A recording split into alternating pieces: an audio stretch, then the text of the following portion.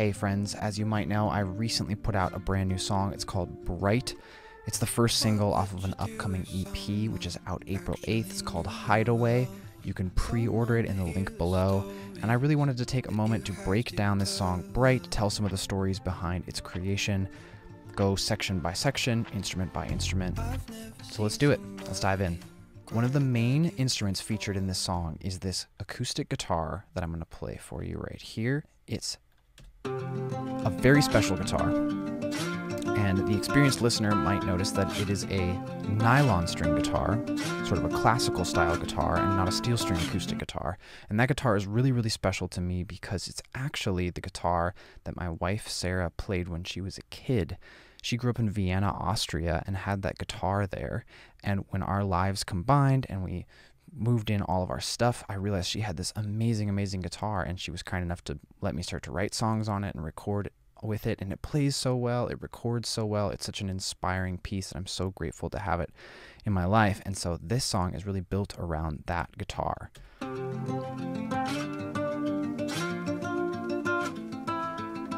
Such a fun sound. I just love it so much. And then playing in that introduction along with the guitar is this sound.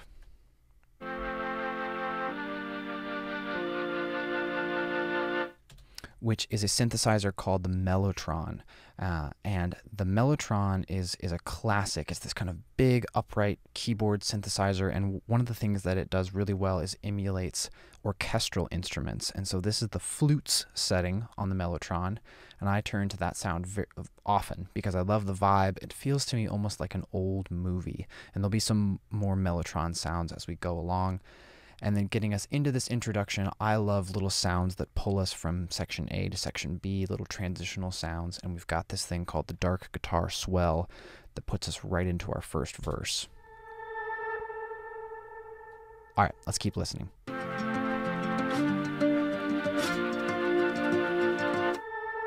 What would you do if someone actually knew you well? Someone to hear the stories that you have to tell.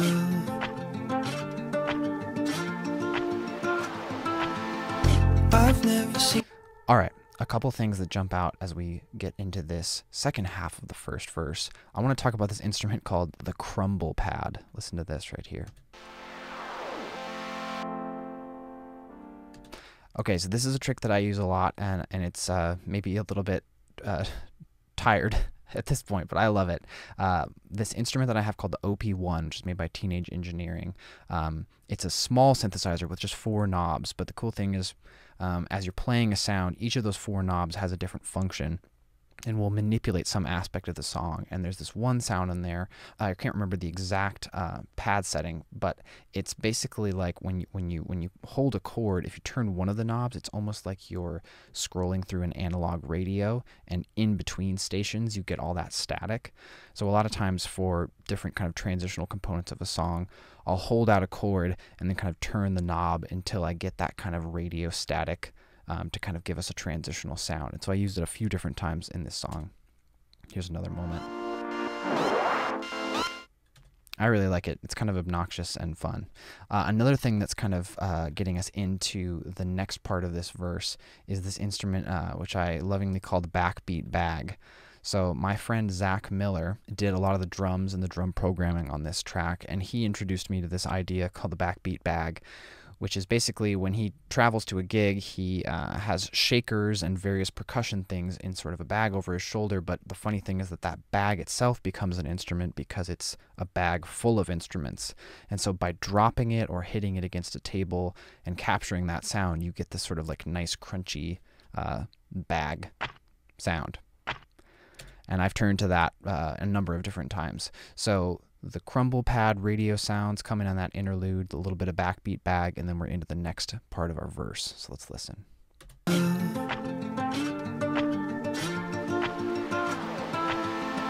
I've never seen somebody quite like you before. I wanna know about you, so tell me a little more.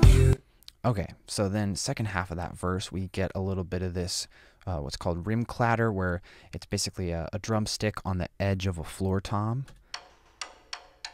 kind of playing this loopy, exciting percussion sound.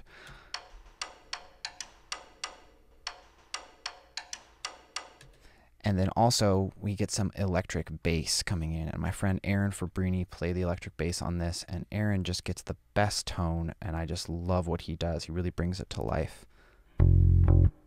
Crisp. Yeah, just love that stuff. And then we get into our pre-chorus. Let's listen to this pre-chorus. This is where we get our title of our song, Bright. So tell me a little more. You are so bright, so bright, so bright. You are so bright, so bright, so bright. Okay, so what's happening here is that I'm singing kind of in duet style with my good friend Cara Loudon, and we're actually trading vocal phrases. So I'm singing, you bright, bright, bright, and Cara is singing, are so bright. And so we get this sort of trading vocal phrases vibe, which makes the song feel like kind of wide and gives it some space and some depth and just brings interest to a fairly simple vocal phrase. You are so bright, so bright, so bright. And then harmony. You are so bright, so bright, so bright. And then sort of the kind of warping sound that brings us into the chorus is actually the last time we sing bright.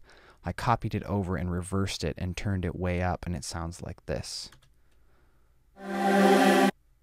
So we get, you are so bright, are so bright, are so bright, and then that gets us into our chorus. So listen to the way this impacts the transition.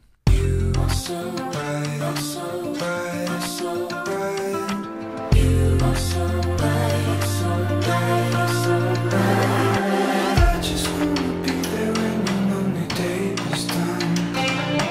I just wanna help you be all that you will become.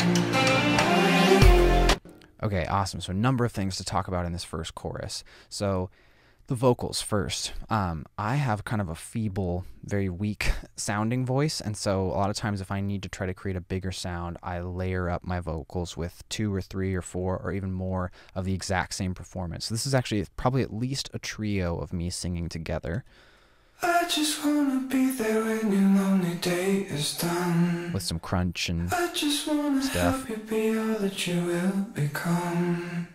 And I really wanted this chorus to be in high contrast to the verse. I wanted it to feel kind of high energy and loud. And so this rim kind of that we talked about, the sort of stick on the side of a floor tom vibe, we copy that into the chorus but add a ton of distortion and crunch to it. So we go from this to this. It's almost like when you go and see a live show and there's some sort of like really big high energy band and there's like some guy off in the corner just like playing just a drum. Like you're not totally sure if he's in the band, if he's an official member, but he's just got one drum and he's just going for it, trying to get the crowd pumped up, trying to get people to feel some emotion in their soul. That's kind of the vibe I wanted for the chorus, kind of this big energy groove. And Aaron Fabrini, again, who played bass, had this great idea of running his bass through a guitar pedal called the Big Cheese, which is like a fuzz, super crunchy pedal, and just to play long, whole tones in this chorus and give us that kind of huge energy. Check out the Big Cheese. This is wild. Ooh.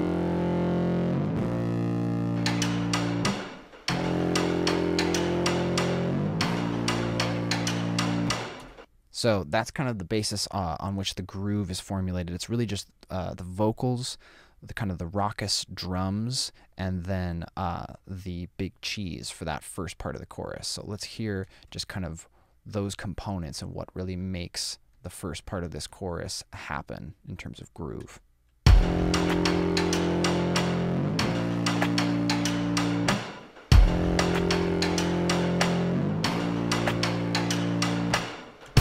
There's also these sort of chorus riffs that are interspersed into in between the vocal phrases, and they sound like this.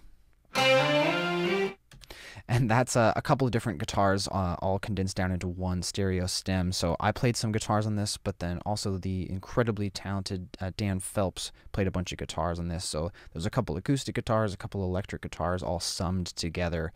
I just wanted to be really crisp and kind of snappy. And it's almost like some like a little bit of St. Vincent vibe of just like kind of a high impact, quick, dry guitar. So all those things together give us our chorus. Let's listen one more time. I just wanna be there when your lonely days done. I just wanna help you be all that you will become.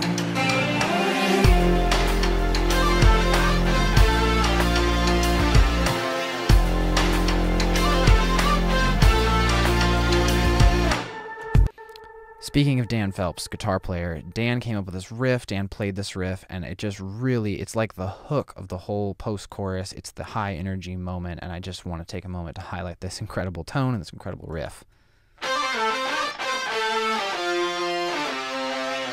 Woo, that brings us a lot of impact, a lot of joy.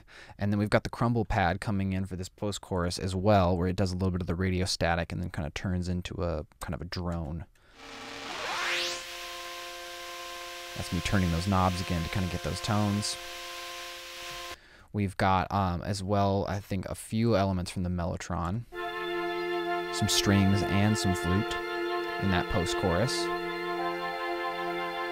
Again, very cinematic to me, just like it feels like watching some sort of old, sad movie. And then just one more thing before we move on to the next part of the song, which is verse 2. I just want to highlight just kind of the drum groove itself, because I think it's really, really compelling. I think Zach did such a great job building kind of the whole vibe of it.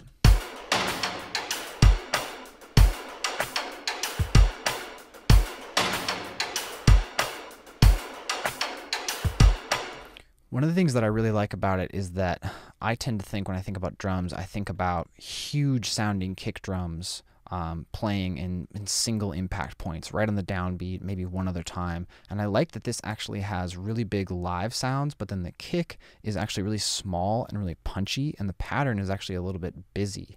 And so the way that this kick drum pattern he built helps with the groove to me is just really cool and inspiring. I like that it's a short, punchy sound, and it's got some 16th note energy in it. So all fun stuff. That's kind of what builds our chorus and post-chorus, and now we're moving on into verse 2. We'll start at this post again.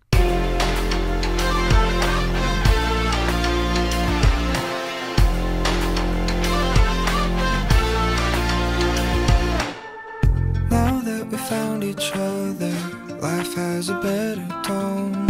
I hope we stick together. I hope we change and grow. Awesome. So nothing really new there. We kind of go back to our same components of the verses. We've got that dark guitar swell transitioning us into verse 2. And then when we get into this next pre-chorus, we go back into the vocal trading. You are so bright, are so bright. But we get this new guitar part, which is also from Dan Phelps, which is incredible. I'm going to play it for you and then show it in context. I love this part. One of my favorite stems. So fun. So now listen to how that builds the energy as we get into this next pre. I hope we change and grow. You are so bright, so bright, so bright. You are so bright, so bright, so bright. Next chorus. I just wanna be there when your lonely day is done. I just wanna help you be all that you will become. Got this little pad happening.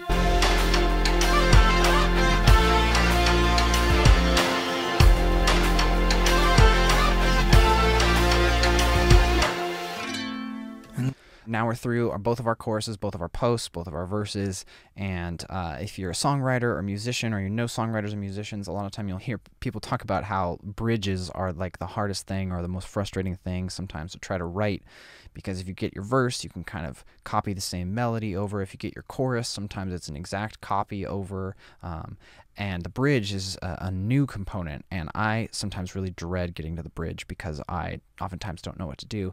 So I took a very lazy way out on this bridge, which is I made a bridge that is a single line. Sometimes they call a bridge a middle 8, like it's a new section of 8 bars, and I just didn't have that in me apparently, and just did what I haven't done in any song, which is a one-line bridge. And then it goes into another thing that I'm going to talk about in a second. But listen to this bridge. This is lazy. And the time that we've been given doesn't feel like enough. Okay, the time that we've been given doesn't feel like enough. It felt right for the story, and I just didn't feel like I had anything else to say, so it's a one-line bridge, and then it goes into a section that I have not utilized before in a song, which is a guitar solo. I don't know why I felt compelled to do that. I am not a guitar soloist. I play guitar with sort of feel and intuition. I'm not trained on it, and I am the last person you want in the band, because if you look over me and say, hey, take it away, take a nice solo, it's not going to sound good. It's going to sound really bad, in fact. And you can tell that this guitar solo is me, because almost the entire guitar solo is one note. I'm quite comfortable staying on one note. That works out well for me. It's a comforting place. And so this is the first song I have with a guitar solo, and here's the solo that I managed to play.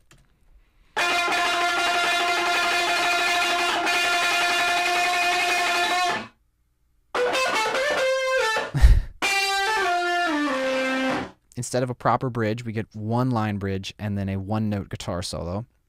But there's lots of cool things going on in this guitar solo, which you might not notice because of how brutal and assaulting that tone is. There's some really cool elements underneath it, and this is from Dan Phelps, and he called it Aliens. This is happening during the solo. Crazy. He gets these sound on electric guitars. I don't actually understand how, but here's another one. This is a cool sound he has. Amazing. Wow. So all these sounds together are happening underneath the solo.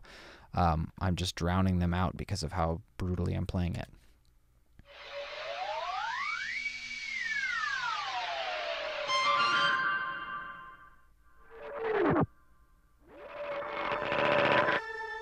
So fun. Okay, so let's hear this bridge into this guitar solo.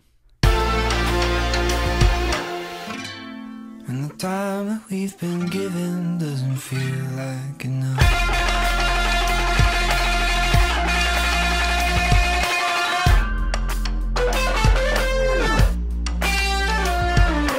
I just wanna be there when your lonely day is done. I just wanna help you be all that you will become.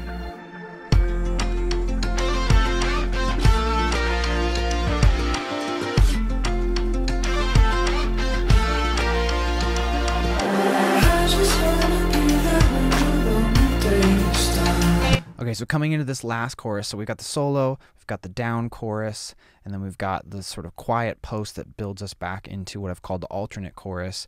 Because we're getting a little bit repetitive in the end, I wanted to bring a little bit of interest into the kind of final moments of the song and change the melody. So instead of the I just wanna be there when your lonely day is done, the melody gets altered into this. I just wanna be there when your lonely day is done. I just wanna help you be all that you will become. Just something different, a little change of pitch, change of scenery, and then we're into our last post-chorus. So those are actually all the primary components of the song. So again, this is my brand new song. It's called Bright. It's out streaming everywhere you listen to music. You can also pre-order the EP, for which this is the lead single. This song was written by me. It has electric guitar by Dan Phelps, electric bass by Aaron Fabrini, drum programming by Zach Miller, vocals from Cara Loudon. The final version of the song was mixed by Andrew Morey and mastered by Huntley Miller. I hope you'll give it a listen, and I'm excited to share the rest of the EP with you. So thanks for tuning in for this, and we'll do it again soon. I just wanna be there when